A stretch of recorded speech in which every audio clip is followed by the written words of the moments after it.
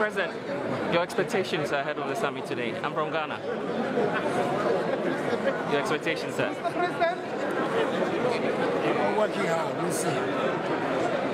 Is there any message for the people of Ghana? We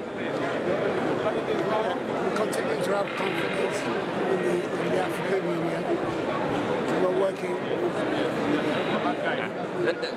You've also done a reshuffle, Mr. President. Any comments on that? Briefly. It's for the people of Ghana, not for me. And any comments on also the way forward, the future of the country? We're having elections this year. Yes. We're determined to make the elections free, fair, credible. Continue our democratic journey. That's the most important. Support Dr. Bawumia? Of course. Yeah.